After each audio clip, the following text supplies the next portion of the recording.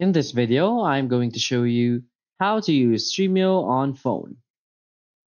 So please watch the video until the end and follow this tutorial step by step to avoid making mistakes. So let's get started.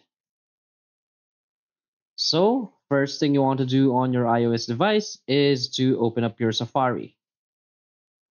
Now you just want to go to web.stremio.io.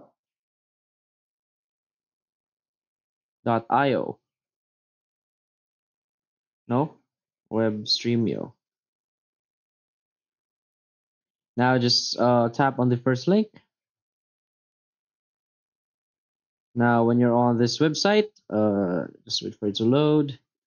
Now we want to share this. Tap on the share icon in the bottom, scroll down and tap on add to home screen. Tap on add, and it will now be added to your home screen. So now you want to tap on the Stremio web right here.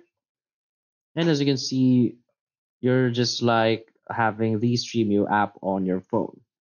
Now tap on the settings in the lower right corner. Scroll down until you find the external player. So right here in the advanced section, you can set display in external player. So tap here and just select one of these external players. So let's say you choose VLC. So the next thing you want to do is go to your app store and download the VLC media player.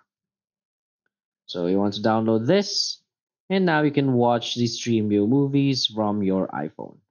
And for Android, it is just quite easy.